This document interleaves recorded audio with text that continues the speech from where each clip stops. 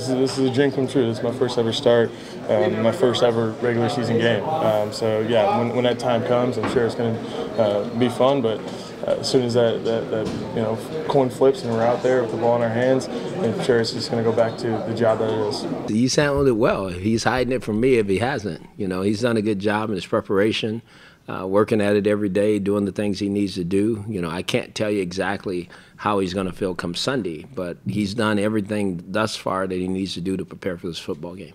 Obviously, everything just goes to a whole nother level. So my preparation has to go to a whole nother level. My mentality has to go to a whole nother level, and hopefully I can just match that and do what I've been doing all preseason and try to find some success. He's a starting quarterback in the National Football League, whether he's young, old, or whatever. So he's got to go play, and he knows that.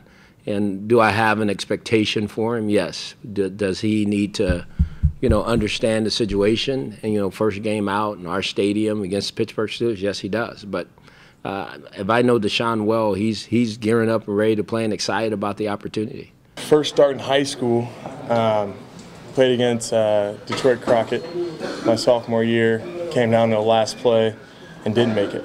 First start in college, first time stepping in college, came down to the last play and did make it. So I've had a lot of experience being thrown to the fire and going out there and being asked to execute and represent all the older guys in the team and so forth and so on. So now this is an opportunity here where I know I'm going to have to step up and put ourselves in a position to win in the fourth quarter. How much time have you spent thinking about what the emotion is?